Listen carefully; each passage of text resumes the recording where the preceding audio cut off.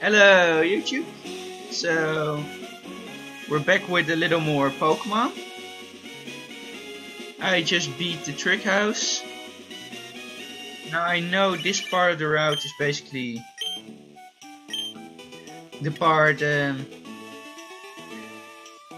put it bluntly, that is not all too relevant. It's got, I think, the daycare, but other than that it's mostly just battling trainers and yeah, gaining experience that way. Did you feel the tug of our souls in freedom? Well, my ladies, they have a lot of plant types, which is fun, because I have a fire type. Yeah, let's see, did stuff happen to me? Well, I do now have to be a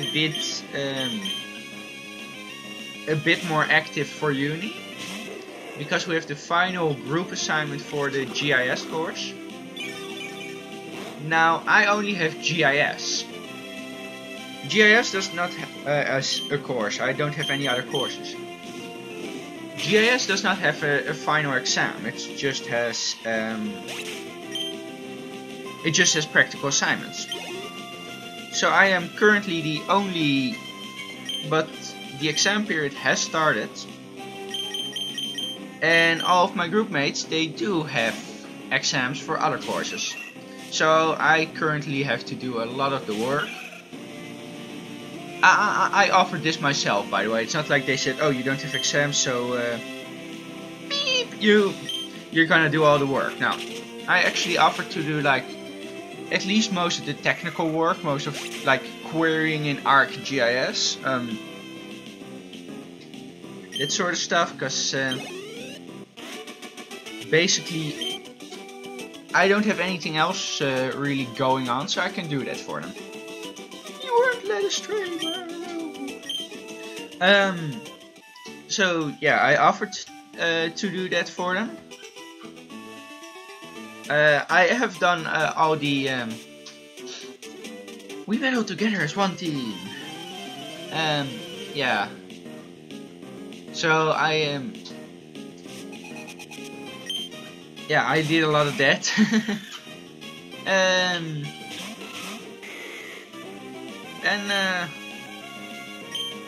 yeah, it was actually surprisingly fun.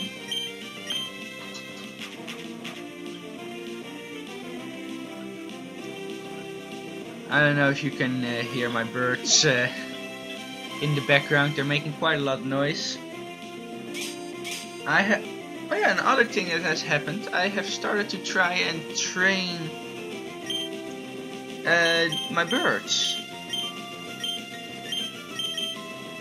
because they currently are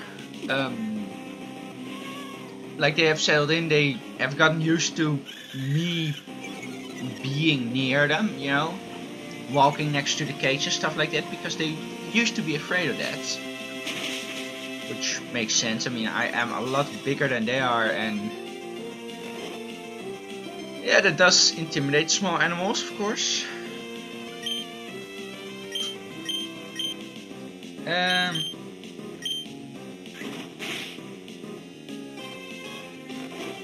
But yeah,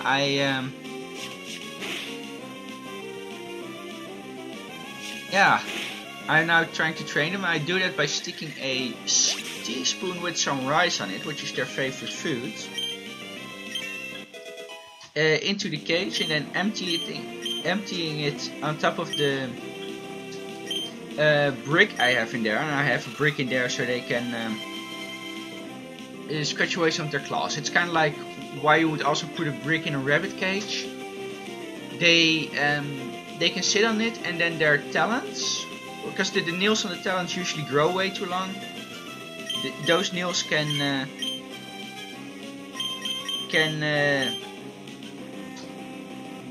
yeah, they can, what's the English words? Wear away, I guess. But whatever, the talons, the nails on the talons, they get a little shorter because that's healthier for them. But I put it on there to entice them to come there, but also to entice them to, you know, accept things that I have put into their cage. Because currently they are also kind of afraid of just me doing anything with their cage. So, yeah, that's a thing I'm currently doing. It is not going terribly well because they're still, again, kind of afraid of pretty much anything well, not anything I do. Especially Pandan, the female, she just sits totally still and watches me when I replace the water dish. Oh, we lost Big Sister. Oh yeah, broken F, whatever. But yeah. My Pokémon is delightfully adorable. Don't be shy, I'll show you. But yeah, so I am hoping to get them to become a little more, yeah, to become a little less scared of me, because I don't think I am that scary. I certainly don't mean anything bad with them. It will be a while before I'll be able to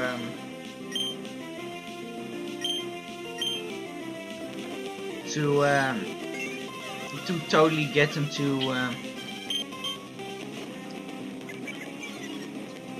to accept me going into their cage, especially to replace the newspaper that I use as basically a poop catcher, to replace that, to avoid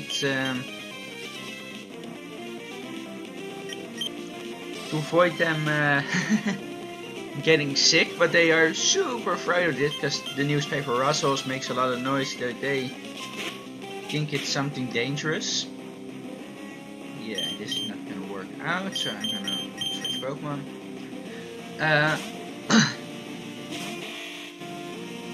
But yeah, I do hope to get them mostly less scared of me, and maybe in due time to entice them to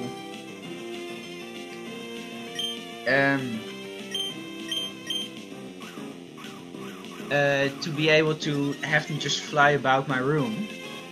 That would be the most fun, because, you know, cute birds flying about my room. I'm gonna have to clean up a whole lot of poop if I do that, but I do still want to do that. That is still a thing that I think would be nice.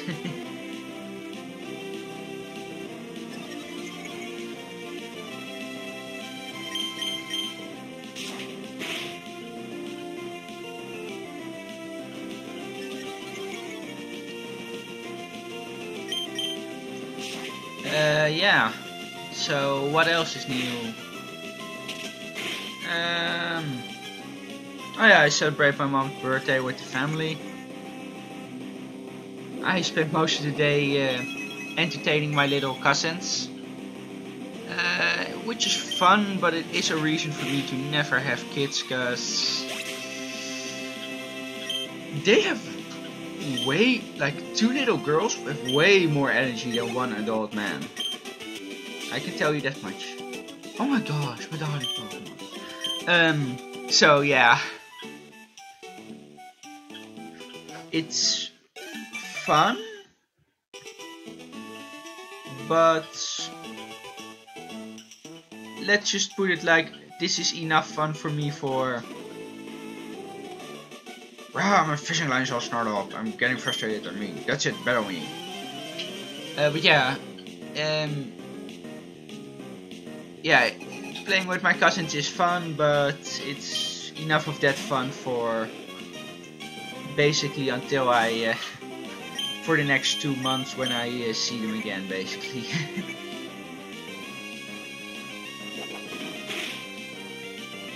So yeah.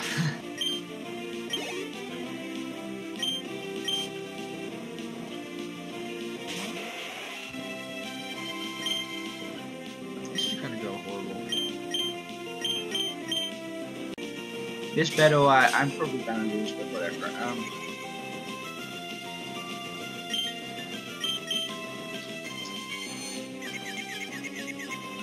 Oh no. Yeah, reason I'm not talking much about what happens in the game is... Well, I'm just battling trainers. But they're all just random trainers, not really super interesting. And I thought the daycare was on this part of the route, but not even, like...